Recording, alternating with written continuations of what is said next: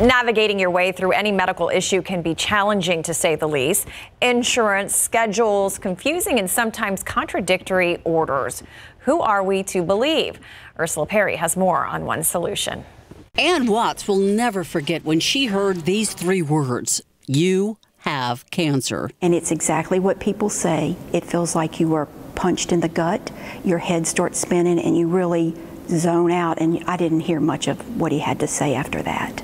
That shock lingered into her next appointment, but this time Ashley Marks was there taking notes. Bridge between my family and everything at this hospital. That's because she serves as a nurse navigator, staying with patients every step of the way. That means setting up appointments, dealing with insurance companies, being with Watts during every treatment, and always being available by phone. I had to be readmitted to the hospital 3 different times. One time I had blood clots in my arm. She came with the doctors, and it was 3 of them standing there, but there was Ashley.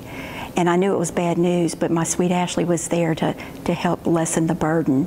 The program is already seeing results: shorter times between diagnosis and treatment, better adherence to care instructions, and patients saying they feel more confident. If you're a hospital or a medical facility, you should care because you know that your patients are going to get the best possible care. And when Watts found out that she was cancer-free, Marks was right there to celebrate with her. I really thought I would do backflips down the hall. Now she hopes other patients can have that same experience. I could not have made this journey without Ashley Marks. A patient navigation process is required in order to be accredited for cancer care. This particular hospital has expanded it to include pregnancy as well as weight loss.